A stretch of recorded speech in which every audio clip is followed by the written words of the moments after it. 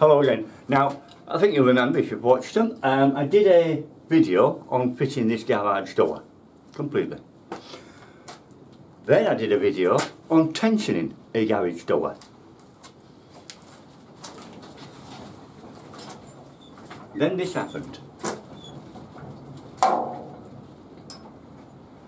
So now I get to do a video on replacing the cones and cable on a garage door.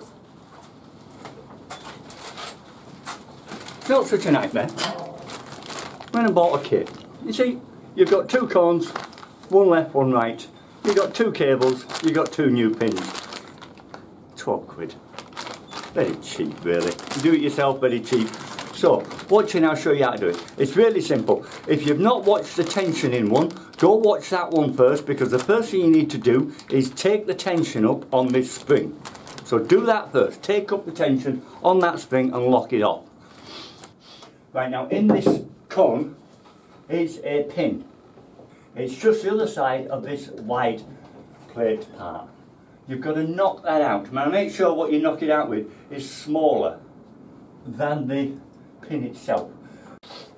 But the problem you've got here is because this has snapped, if you've got one that's snapped, is that has already sprung round a full circle. So getting a spanner on and lifting it up is not enough. What you need to do is when you've got that pin out, use this bar, push it round, put a second bar underneath and take that one out. It's difficult. Believe me, it's difficult. A spanner on there won't do. It'll just go. I put a set of mole grips on. It grips it better, and that can act as an anchor when you pull one out and get the other one in. But you've got to go beyond one turn. You've got to go virtually another full turn to get it off. Once you've done it and you can get your pin in, which you must get that pin in before you take this off. Once you've got the pin in, then you can take that off, and that is then aligned. The pin is in the correct place, everything is in the correct place. Right, now in the pack you get two cones, two cables and two pins. Now the cables are already threaded in, and there is a left and a right, so make sure you get them correct. The left one is white, the right one is the other colour. I say that because mine is red, the book says black. White is the common denominator, so we take the white one, put that to one side. That's not the one we need at this point. What we need at this point is the black one, or red one, or whatever colour you've got one. And then you need the pin. So another pin, big pin, it's bigger than the last one, but it doesn't matter. Now when you put it on, it needs to go on and match the other side. I am on the other side, and there I'm facing downwards, straight down, so I'm going to match it. It doesn't say in the book this, it says put it on and then loop it over once. The other one isn't, so I don't know. I'm going to try it and see by length and such. Your track running down, there is a screw in the middle, if you've not already started it, that needs to be removed. You can't get it to it at this point. The bottom one you get to now. And it's too tight for me. Wow, okay. I've got more grips. Nothing's too tight when you've got more grips.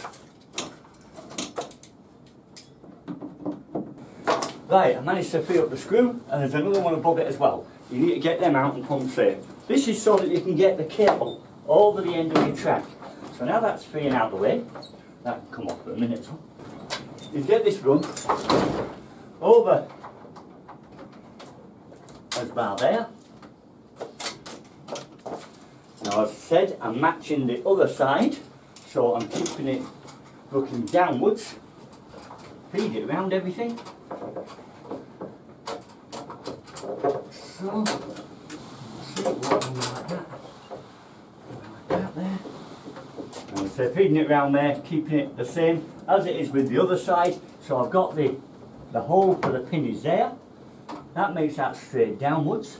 Right, there is the hole, so it is there. And just keep it very tight. So you want to be sure before you commit yourself. And tap it in.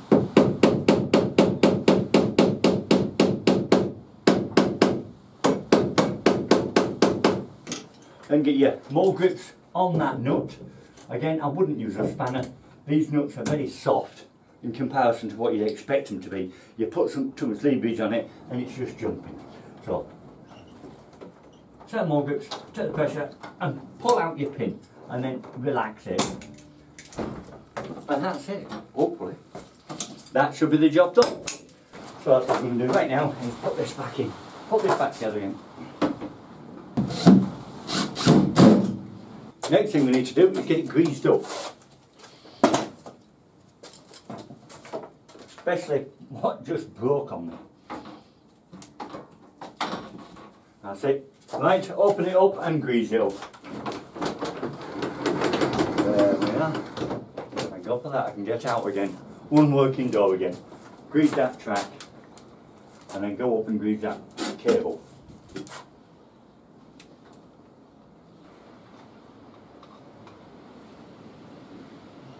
Now that's your new cone, with the cable all nicely tensioned and wound round it.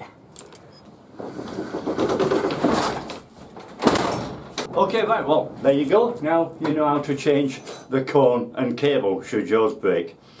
Just remember that you've got to turn that cone, the old cone, around half a turn extra before you actually get it to go. Otherwise you'll not get it located in.